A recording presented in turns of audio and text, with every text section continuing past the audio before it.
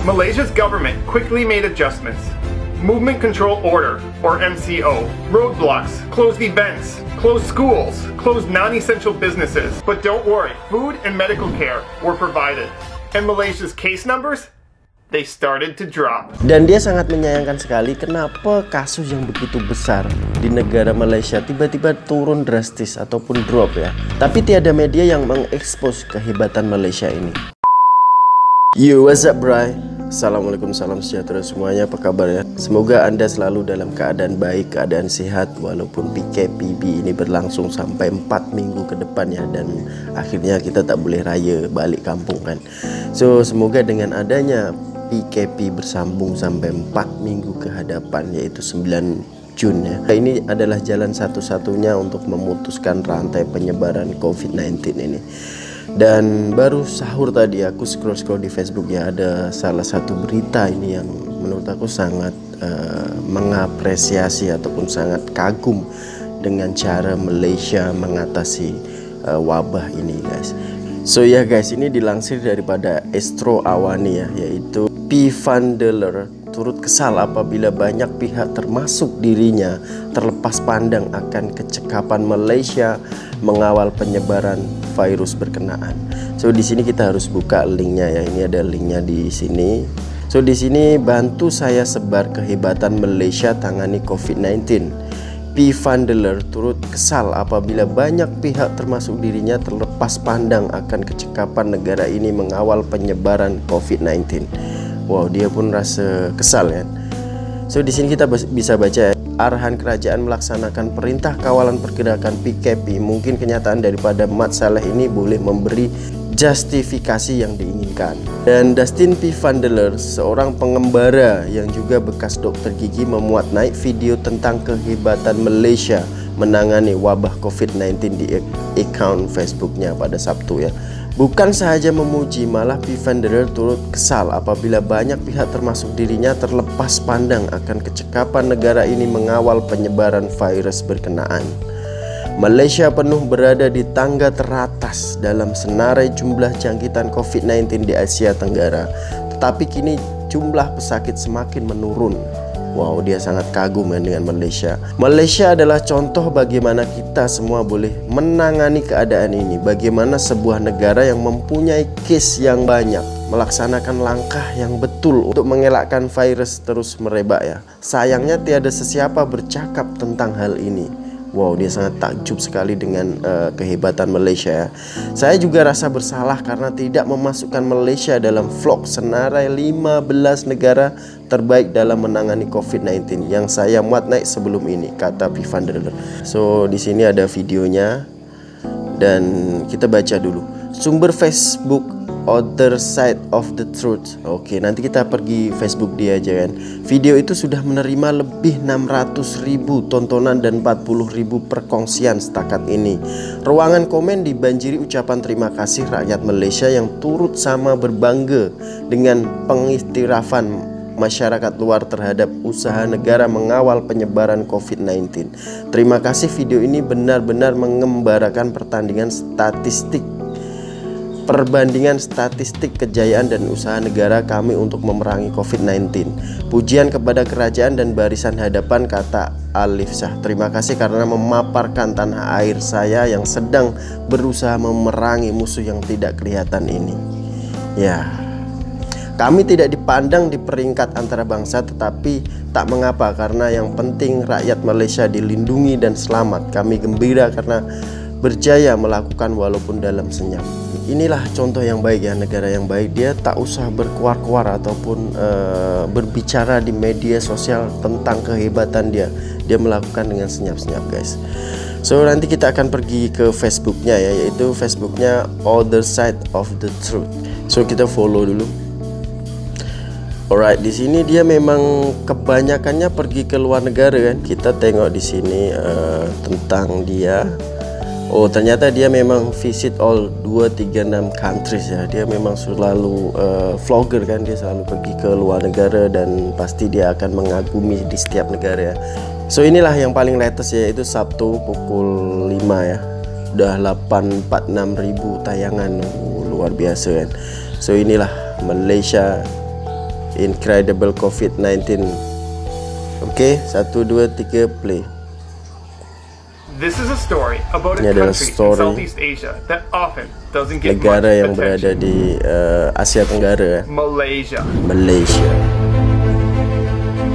In March, Malaysia was failing. Newspapers published articles about how Malaysia was struggling against COVID-19.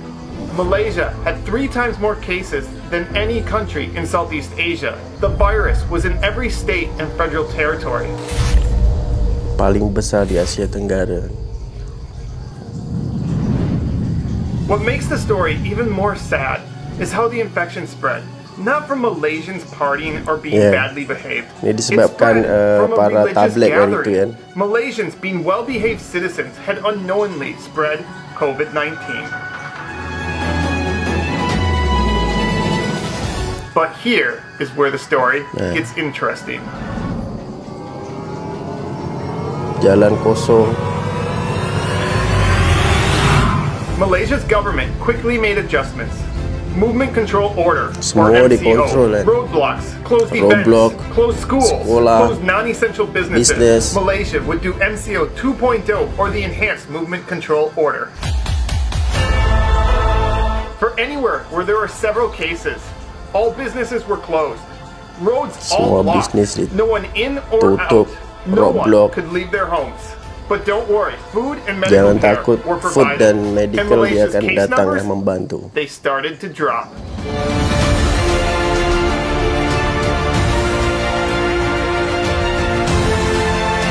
On April 14th, the Philippines passed Malaysia in COVID-19 cases. The next day, Indonesia.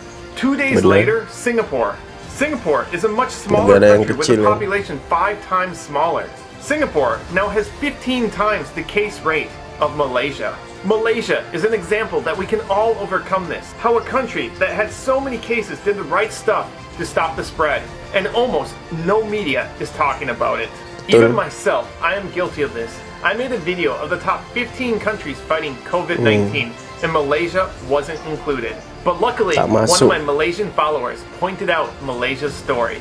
Malaysia's COVID-19 numbers are good, but when you realize at one point they were 3 times worse than any country in Southeast Asia, and now they're one of the best, it's an incredible story that needs to be told. So I ask you to help me let the world know Malaysia's story.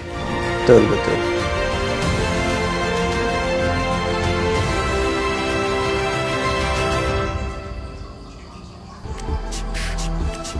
Oke, itu je video daripada dia, itu 2.50 saat. Oke bro, begitulah kan orang luar yang mengagumi dengan kehebatan Malaysia ataupun takjub dengan kehebatan Malaysia yang menangani COVID-19 ini. Dan yang membuat kisah tadi itu menyedihkan ya, sebab ini virus terjangkit bukan karena Malaysia itu berpesta foya ataupun Malaysia itu keluar negara melancung dan mendapatkan import COVID ini kan. Yang dikagumi oleh Mat Saleh ini adalah Malaysia terjangkit ini bukan karena orangnya yang berpesta foya ataupun dari luar negara import COVID-19 ini. Yang dikagumi adalah melalui penyebaran tablet, yaitu berkelakuan baik. Wah, ini dia sangat kagum sekali dengan adanya tablet tersebut ya. Itulah klaster yang paling banyak waktu pertama kali COVID-19 di Malaysia kan. Pemerintah Malaysia itu sangat cepat sekali menangani COVID-19 ya. Setelah tahu wabah itu merebak sebab adanya tablet ya, dia terus cekap untuk menangani COVID-19 itu. Dia langsung menutup jalan, langsung menutup sekolah, menutup bisnis, dan mengadakan PKP. Itu adalah langkah yang sangat luar biasa, Mat Saleh itu katakan. Tapi di Malaysia itu walaupun lockdown, walaupun tak boleh keluar, walaupun semua bisnis ditutup, tapi untuk makanan dan medis itu disediakan oleh kerajaan. Wow, itu sangat luar biasa bukan?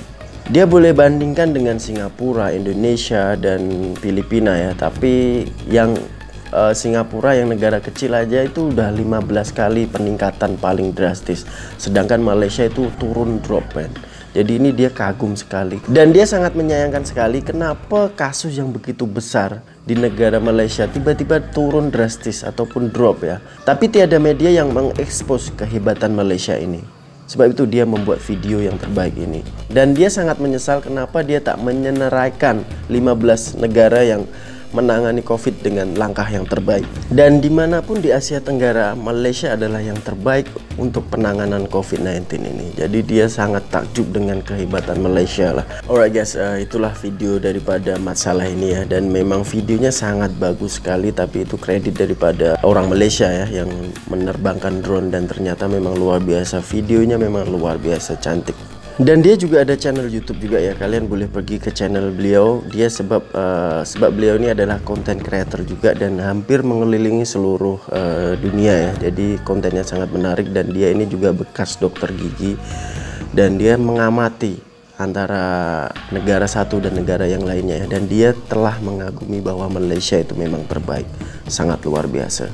Saya tabik dengan frontliner, saya tabik dengan kerajaan, dan ya semoga frontliner seluruh dunia ini melakukan hal yang terbaik, dan pengaturan ataupun kerajaan ataupun country-country di seluruh dunia ini melakukan hal yang terbaik demi kebaikan bersama ya. Di bumi ini kita menghirup udara yang sama, jadi semoga aja dunia ini lebih hijau dan lebih baik untuk kedepannya, dan hilanglah COVID daripada muka bumi ini.